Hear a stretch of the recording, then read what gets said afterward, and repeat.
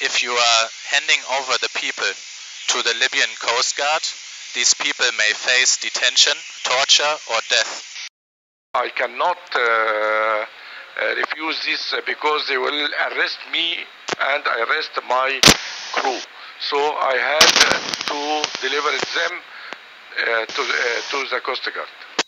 As you know, a rescue is only terminated in a place of safety. Libya cannot qualify as a place of safety. If you are continuing by transshipping now the people to the so-called Libyan Coast Guard, you are committing a crime. I'm sorry. My hand is not free for this.